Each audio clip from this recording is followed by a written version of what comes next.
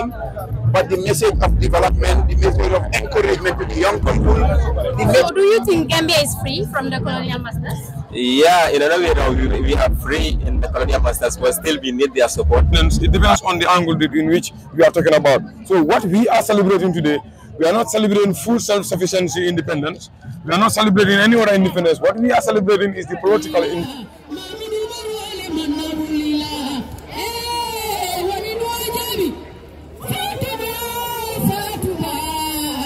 Thank you very much, Madam for the commencing for the march past of the school children. Next we shall have the national anthem to be played by the school children before His Excellency, the President and Commander-in-Chief takes leave of us. So we now leave the Gambia Police Force Band to end the day before we get to the national anthem. Thank you.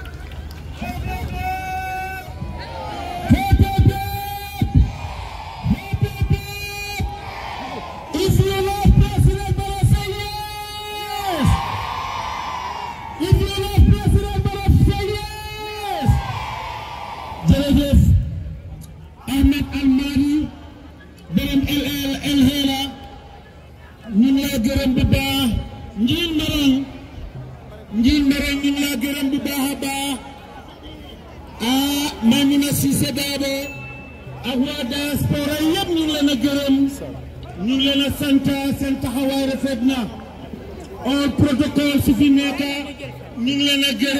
man of the year Domi Turo Dabo Fanda Mori Fanda Mansa ñu ngi la gërëm bu baax a baax daal di wuñ kenn ana Aboubacar Jawara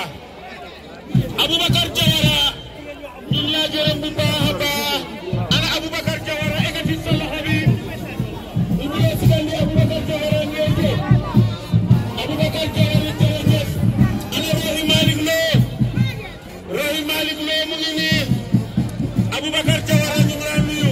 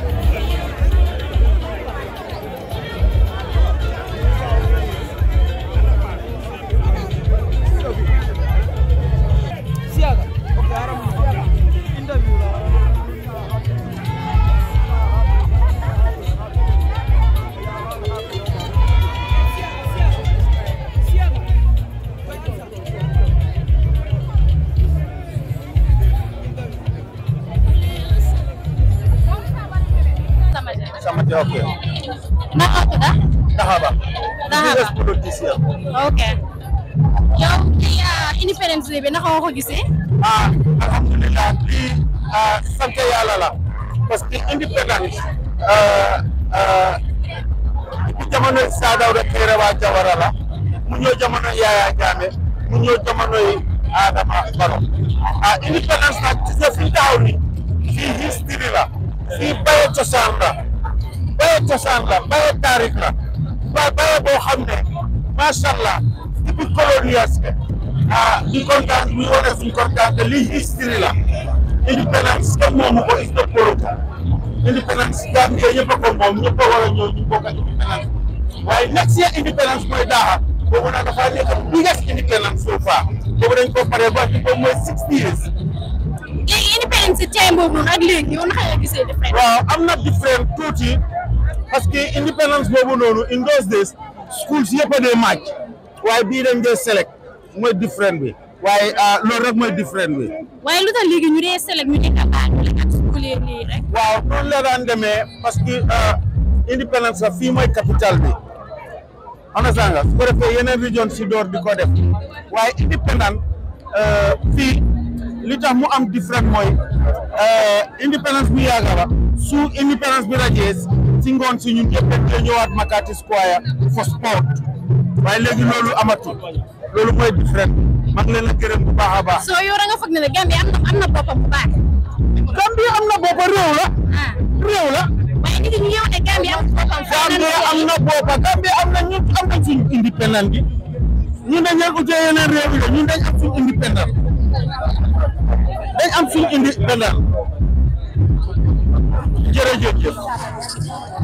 See the content and the elegance of the language he used today. I particularly took note of the president's statement. He said, spectacularly phenomenal. I thought there was a number of words, and I really love what he was saying. But the message of development, the message of encouragement to the young people, the message of inclusiveness, regardless of our ethnic or political orientations. That's what I do. And the optimism that is embedded in this speech, that this country, which had gone through struggle upon struggle, still has challenges, but this country will keep on rising, and this country will deliver to these young people to a level where our country will be a shining example in the whole continent. Thank you. So what does independent mean to you? Well, it's freedom, and I like my freedom because my hashtag is can't cage me. I don't want to be in anybody's cage. So I'm free in an independent nation. That's why I say people are happy. Yes, sir. Very happy. What's your name? My name is Yakatura, head boy of Gambia Senior Secondary School. Okay. What does independent mean to you? Alhamdulillah, independence means freedom. We are celebrating our freedom because it's like we are caged in the hands of the colonial masters. So we have to celebrate that we are free from the colonial masters. That's why we are celebrating this independence as a country. So do you think Gambia is free from the colonial masters? Yeah, in another way, now we are free in the colonial masters, but still we need their support because no matter no matter how independent you are, you have to be based on other people to develop your country in order for your country to go forward. Yeah. What are some of the ways that you think we can gain our independence fully? Some of the ways. Without depending on other countries. Yeah. First of all, we must have people who are well educated. Yeah, if we have the people who are not, they are very well educated, we can get our independence. And first of all, we should have patriotism as a citizen also. Okay, we should have patriotic citizens as well. You know, the people who they love this country. They are the people who they can fight for this country again to gain our full independence as we want it. So how do you feel today being your independence? Alhamdulillah, it's a great joy for us to celebrate our independence again, and I wish next year we celebrate more like this one again, inshallah. Good afternoon, sir. Afternoon, ma. What's your name? I am Amadou Kamara, the GTU Region 1 chairperson, and also part of the organizing committee coordinating this. What does independence means to you? It means a lot to me, because when we talk about independence here, we are talking about the political independence. So as a citizen and as a teacher as well, it means under the British colony. So as a free nation today, who manage our own affairs, when this such days comes, it means a lot, because you need to reflect the past, connect it to the present, and then think how the future would be. So definitely it means a lot of things. So do you think Gambia is fully independent? Yes, Gambia is fully independent. Because if you say independence, it depends on the angle in which we are talking about. So what we are celebrating today, we are not celebrating full self-sufficiency independence. We are not celebrating any other independence. What we are celebrating is the political independence. And that we are fully independent because we manage our own affairs. So we are fully independent. Okay, how do you see the independent now and before? Probably there is difference in which that is the mode of celebrations, because in those days it was decentralized. You know, when we have the people in the greater Banjul area, they come to this Makati Square here and celebrate the independence, and those in the regions will equally celebrate with the leader under the leadership of their regional governors. So the ambience in those days, myself personally, I'm a rural child. I hail from the West Coast region, so I can see the celebrations those days. It takes a 1 month preparation, because those in the Girl Sky, the Scout, the Red Cross, you need to buy new uniforms to go and partake in the march past. The ambience was just amazing. But nowadays, it normally takes a low key. You can see around only few schools are selected, only schools within Banjul, and even that's only 25 or 23 plus 2 teachers, making it 25 are asked to come. So you can see how restrictive it is. So it's taking a low key. But the president did announce today that come next year, the 60th anniversary is going to be a grand celebrations, and he called all Gambians to participate. So the celebrations has taken different dimensions. Yeah. So how do you think we should teach the younger generation about independence? It's good that we teach them about independence, especially the struggle towards independence. They need to know the colonial Gambia. They need to know how people struggle during those days when people were here and their affairs were managed by others outside the country. We need to teach them how the independence was attained. As people say, Gambia attained their independence on a silver plate, which is never the case. Because people really struggle to make sure that they got to where we are today. The likes of Edward Francis Small, the likes of Gaba Jawumba, Reverend J.C. Fai, Sadauda Karaba Jawara, and so many others. So the young need to be taught on how the independence came about. Because people have been attending conferences in London, in Gambia, to make sure that we are independent. So it's not just on a silver plate as some historians will portray. So it's important that our young generation are told how independence came about, so that they know where we are as a nation. This will teach patriotism in them. So what's your favorite memory about independence? My favorite memory is the days when I was in the primary school. When I was in the primary school, I used to be active in Red Cross. It's like those days when we are as a rural child. Imagine if you have new clothes, you feel so amazed. Sometimes when the independence is 1 month, everybody will realize that independence is coming, because both those in the civil society groups and even the students, if you don't have a new uniform, you will not join the march past. So we bother our parents so much. So anytime I participate in this independence celebration, I used to reflect in those days. Definitely, those are my favorite moments as far as independence is concerned, and the march passes. We enjoy the march pass so much, definitely. Thank you so much. Thank you. Good afternoon. How are you? I'm fine, thank you. What's your name? I'm Henrietta Sonko. Okay. How do you see the independence today? It was very nice. Okay. How do you feel celebrating the 59th independence? I think every year there's a progress, and we look forward to next year being a big one. But I've been here now for 32 years, and I really see the ownership and the Gambianness growing, which is very nice. So how do you? We are proud of Gambians, isn't it? As Gambians, for Gambia. You have been here for 32 years, you said. Yes. How do you see the independence before and now? I'm looking at the 32 years ago. It was more talking about, yes, we are independent, yes, we have our own identity and so on, but that whole own identity is growing. The pride, taking up challenges yourself, and it's something which is really maturing. So as President Barrow was saying, the country will never retire, but they did get to a stage where we look as a nation at who are we, what are we proud of, and how can we build a nation based on the pride of our cultures, our diversity, and so on. Okay, thank you so much.